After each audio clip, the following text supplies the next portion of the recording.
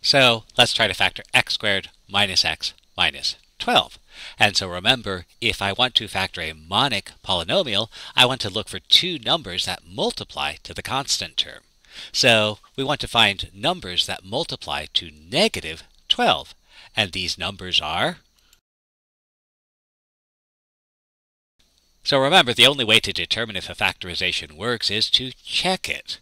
So we try 1 and negative 12 first. So is it true that x squared minus x minus 12 is the same as x plus 1 times x plus negative 12?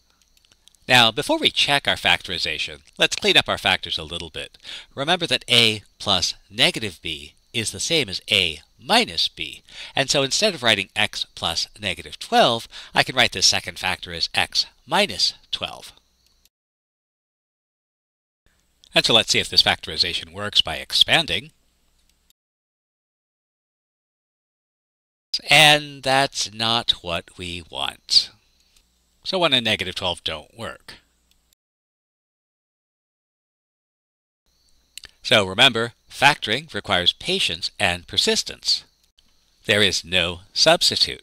And so even though 1 and negative 12 didn't work, we can try something else. How about 2 and negative 6? And so the question is x squared minus x minus 12 the same as x plus 2 times x minus 6? And we'll expand. And it isn't. We'll try 3 and negative 4 next. Is x squared minus x minus 12 the same as x plus 3 times x minus 4? So we'll expand. And it is. And so there's our factorization.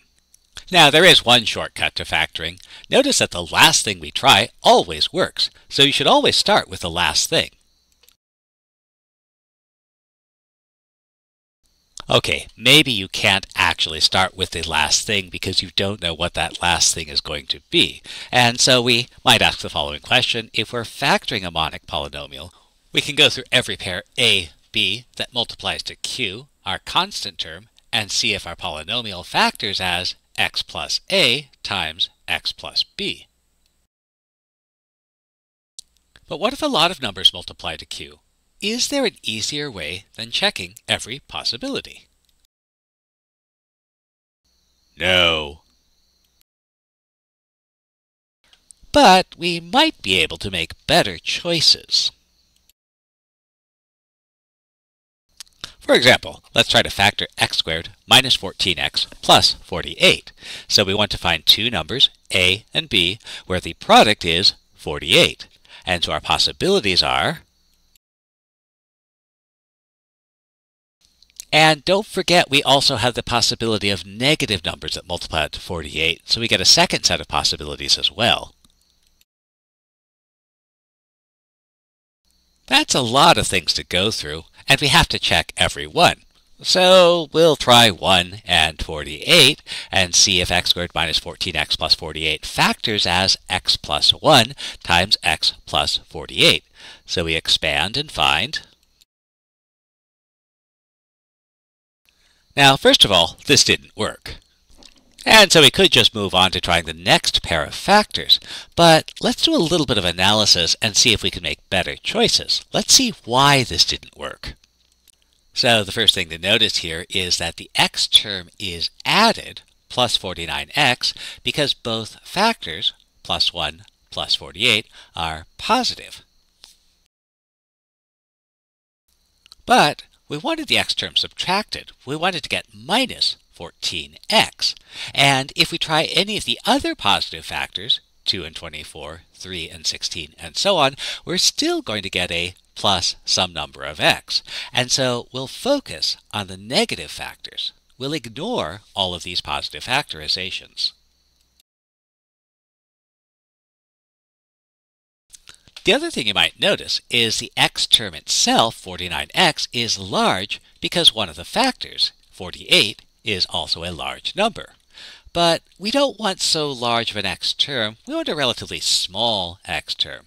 So let's try the smallest pair of factors, -6 and -8.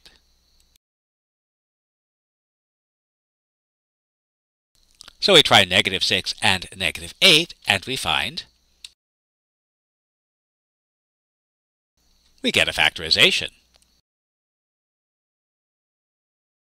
Or let's take a look at x squared plus 8x minus 48. So again, we list the numbers that multiply to -48. And we'll try 1 and -48, which fails. But again, we might analyze our result a little bit to see why it failed. And the thing to notice here is the x term is subtracted, -47x, and that's because the negative factor, -48, is larger than the positive factor, 1. But we wanted an added x term. We wanted to get plus 8x. And so that means we should start looking among the factors where the negative factor is smaller than the positive factor. And we can also ignore the factors where the negative factor will be larger.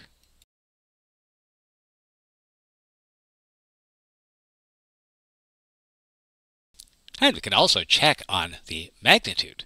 So notice the magnitude of the x coefficient is large, -47, because the two factors, -1 and 48, were very different.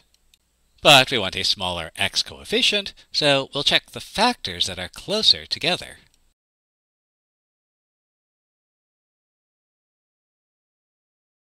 So how about -6 and 8? And since this is the second thing we try, we know that this is the factorization. Well, let's actually check it to see if it works. And it doesn't.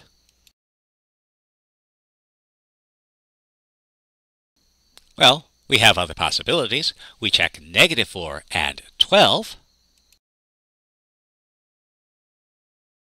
And finally, we get something that works. So again, remember, factoring requires patience and persistence. There is no substitute.